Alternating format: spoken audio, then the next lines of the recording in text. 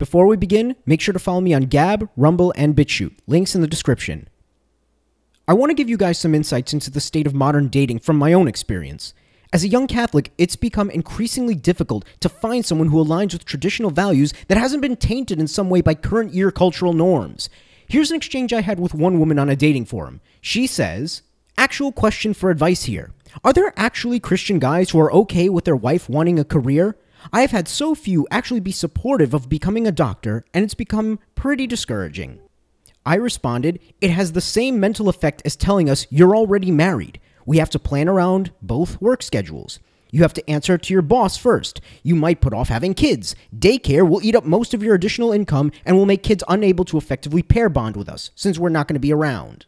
Ladies, this is a sunk cost situation. We don't expect you, if you're devoted to your career, to give it up and raise our children. Even if you do, what if you have school debts? Who's going to pay them off? Your man? Especially for medical school, can you imagine how much money he's going to have to pay off? Does that look like a good prospect for a man? Does he imagine that he's going to be able to raise kids while paying off your debts that you didn't even need to get in the first place?"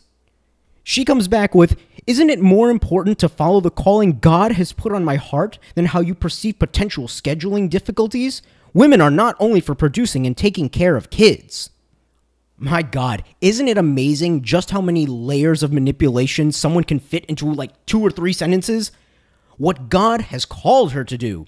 See, if you don't affirm her, you're not just challenging her own personal decisions, you're calling her away from what God has intended for her and going against His will. And then, how do I perceive potential scheduling difficulties? She said she wants to be a doctor.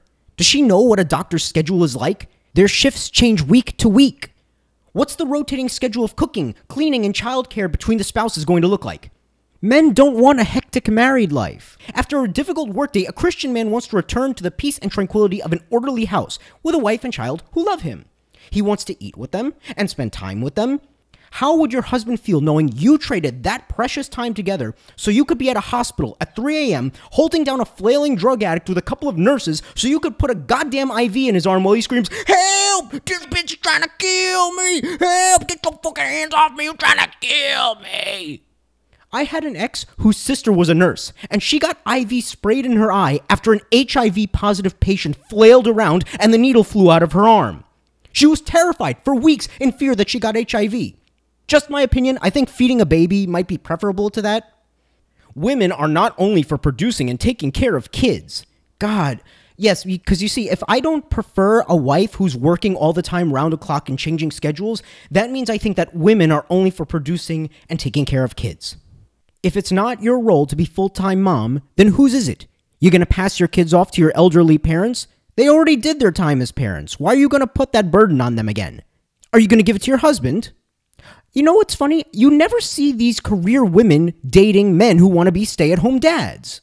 Would you go on a second date with such a man if he told you, "You know what, I just want to stay at home with the kids. I'm not looking for employment right now. I don't care about my career. I just imagine being a stay-at-home dad while my wife works all the time." You can't expect men to adapt their preferences when they see no women doing the same.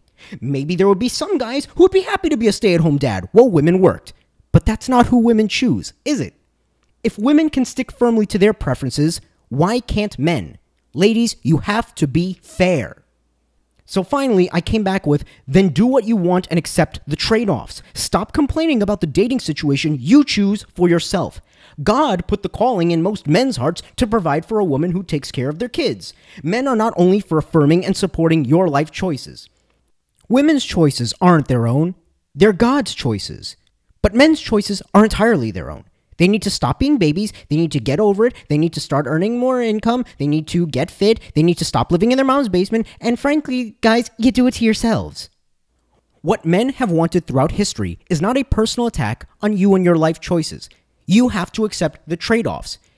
Imagine going into a job interview for like $150K a year saying, "Yeah, but I don't want to work 40 hours a week." Well, too bad. Most jobs that pay $150K a year are going to expect you to work maybe 40 hours a week. No man is saying you shouldn't be allowed to become a doctor. All we're saying is we won't choose you if you become a doctor, and you are free to do with that information what you will. Even worse, as these Christian men that you want so desperately are silently avoiding you, you know who you are going to get the attention of? evil men. You're sending up a flare to them saying that they should use you before you use them. If you only care about your own interests, you're going to attract people who only care about their own interests. They see a user and they say, fine, I'm going to use you too. If a man told me that he wants a traditional Christian wife but didn't want to focus on a career, I would tell him the same thing, ladies. I would tell him he's being a loser, that he has no hope of finding the kind of woman he wants because the kind of woman he wants the opposite of what he's doing. We do not exist for our own personal gain. We exist for one another. That's not to say you can't be satisfied in your marriage, but it must be mutual. There has to be reciprocity.